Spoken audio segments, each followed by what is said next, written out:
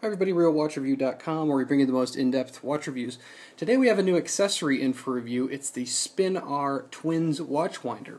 Now we've seen an item from Spin-R before. They had a single watch winder that was very forward-thinking, has a very nice modern design. You can get in all sorts of different colors. They even have soft touch colors. But the thing that was different about it was, one, it's battery powered, and two, it's fully digitally controlled. So with this one, they've basically taken their original design, the single watch winder, and they've adjusted it into two. Now, in the back here, you can see on the bottom that this one actually has a battery compartment as well. So this is a battery-powered device, but you can also plug it in. You can charge it on the You can charge the battery on the inside, or you can unplug it like I have here, and it'll run. I've been running it for over a week before it actually asks for more power. I've gotten it up to about 2 weeks before it needs power on a basically a normal system that runs 650 per day, 650 turns per day on each of these. So it's a really neat system. What's really cool about this is when you open the door and when you wake up the display, it has full LED lights on the inside, and they're white LEDs, so it brightens up the inside. You can see the watches. It's really cool.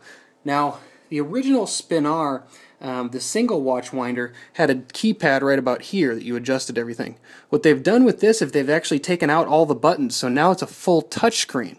So before we go into the touch screen, let's take a look at the standby screen. You can see it has a left and it has a right. And you can see these this one that says on, and this one has two little numbers on it, says 54. That's how many minutes until the next spin happens, so the next turn of the watch happens. So it's really neat. You can actually see actively what's happening with your system. When I touch the screen, I go into the adjustment mode. So I can adjust my turns per day with this up and down, and I can adjust my right side independently. So I can have two different watches in here and run them in two different ways. You have your which way you're turning it, both left or right, and then you also have your minutes till the next turn. Once you've made all your adjustments, you just hit OK, and it starts. So very cool. When it goes into standby mode, you get an active update on the battery as well as how many minutes till your next turn. So it's a really nice device, especially if you have two different watches.